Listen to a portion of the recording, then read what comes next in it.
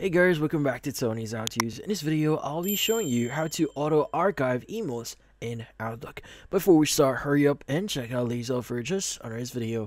So let's get started. Now, you might be looking for a way to automatically archive your emails in Outlook. Now, we all know that since we use Outlook or email here in a daily basis, it can easily fill up and may contain a lot of emails that you may necessarily not need or you don't need to see in an everyday basis. So in this case, in order for you to auto-archive our emails here in Outlook, is we need to change or basically do a few changes on our settings. So at the top left of your screen, you have File. Go ahead and click on it. And from here, you want to go and choose Option at the left side. Now from here at the left side, you want to go, in the pop-up here, you want to go to the Advanced section. And from here, you want to go and look for Auto Archive. But if you do see it, just click on Auto Archive Settings. Now from here, you now have the option to basically enable Auto Archive. Now by default, this is going to be disabled. So if you click on the Run Auto Archive Every, in this case, it will now be on. Now, the great thing about this one is you can determine how many days or the interval of the auto archive. Like, for example, for this setup, the auto archive will run every 14 days. Now, if you want to increase or decrease this, you go and just type it in or use the address at the right side here.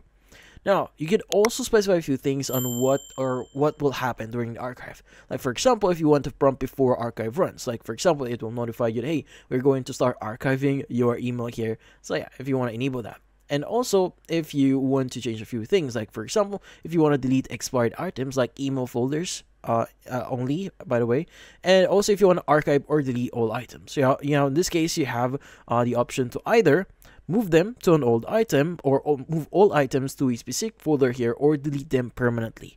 But in this case, if you want to apply this settings to all folders now, just click on the following button here that says Apply Settings to all folders now. Now, also you have the option to clean out items older than the following. So in this case, it could also specify how old the item is going to be when you archive them.